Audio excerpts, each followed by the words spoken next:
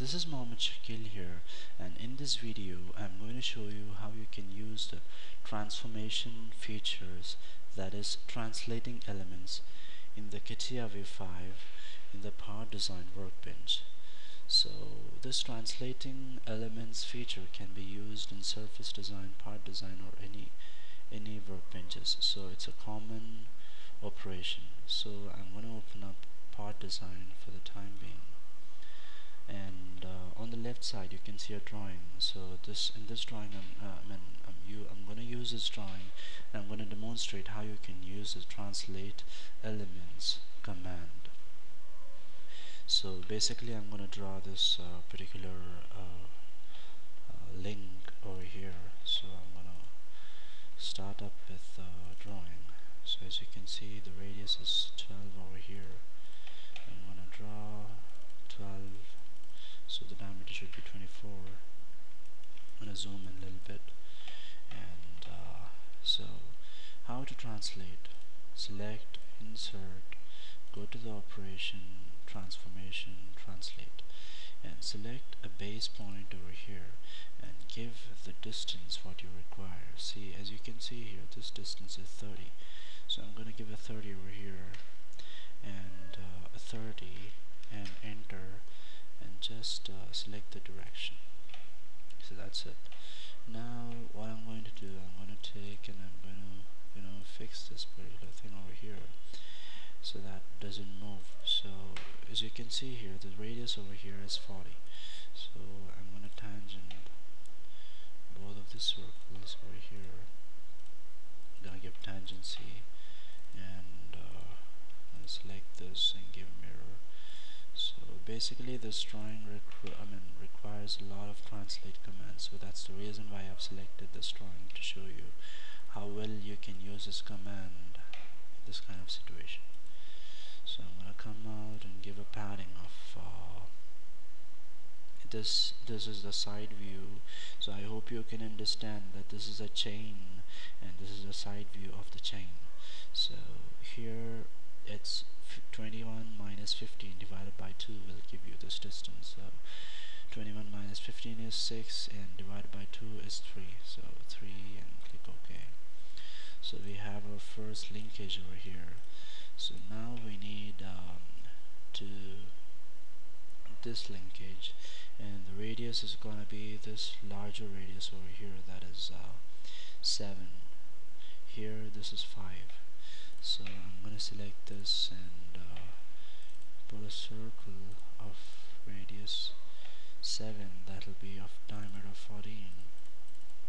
So 14, and press enter. Select the circle, and it's gonna be 14. And operation again comes to translate. Select and select the base point, give 30, press enter, and show the direction. Come out of the sketch and do padding. The padding over here is 15, so I'm going to give 15 and click OK. Now I need a plane over here so that I can do the mirroring right here. So I'm going to give a plane, and I'm going to give 7.5.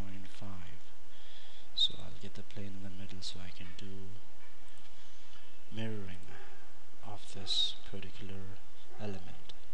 So I'm going to select this, go to the mirror again,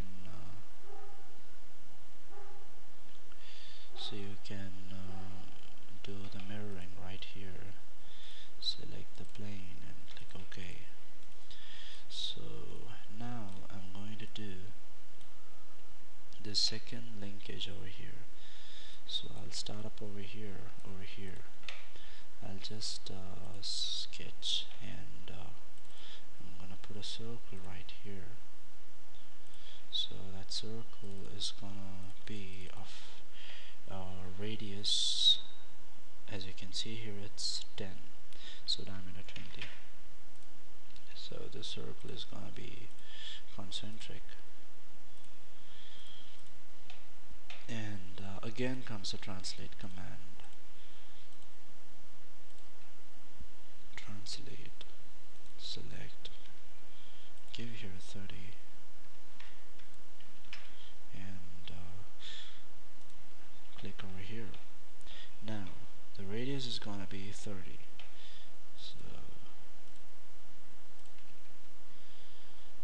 select this and give a fix,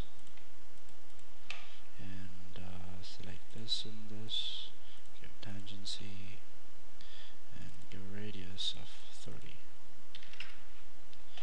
Now I'm going to trim the circle and select and give a mirroring over here, and I'm going to trim these lines, and straight away I'm going to come out of the sketch. So before that, just check all the dimensions are proper, 20 and 30 distance. If you want, you can check whether this is showing it right. So come out of the sketch. Now give a padding of how much. So the padding should be, as you can see, this is 27 and this is 21. 27 minus 21 divided by 2 will be 3. So you can try it out by yourself and find it out. So now select this padding and again do the mirroring option. Select this and click OK. So again, as you can see over here, there's a small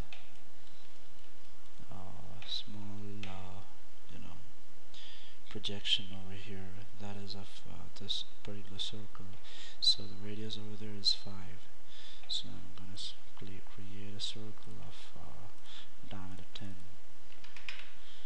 and I'm going to select this and give a concentricity, and again I'm going to use a translate command.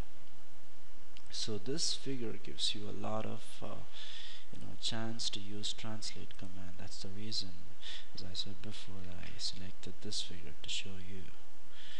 So now I'm going to come out of the sketch and do padding of 1.5. As you can see here, this is 27 and this is 30. So 30 minus 27 divided by 2 will be 1.5. So I'll click OK. Now I'll select these two paths. I'll give mirroring. So I'll use a plane over here and click OK. So here in this small figure we have used translation around 3 or 4 times. So I hope you understood how you can use a translate command. So when it comes to the 3D, how you can do the translation of a 3D object. So select this pad and go to the insert and go to operations, transformation, and go to translation. So they'll be asking whether you want to keep the specifications, so click yes, and you need to show a direction which you want to do the translation. As you have not given any direction, I'll click cancel and I'll draw a direction. So let this be our direction. So let's see what happens when I'll give translate over here.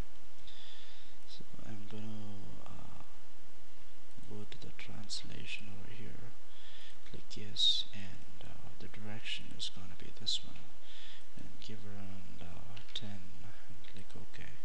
What happens over here is, in this direction 10 units have been translated and the whole thing moves. So translation in 3D in the part modeling can also be used to move with a particular distance, the distance we want. So that's about translation command. So any doubts you have, any clarifications, you are very free to ask me. Be very free to ask me doubts and comment everything. I hope a lot of support from you guys. So and I hope you follow my video, subscribe me, like my videos, and support me, and I too will work from my part to clarify your doubts and give you more knowledgeable things related to Catia V5. Thank you.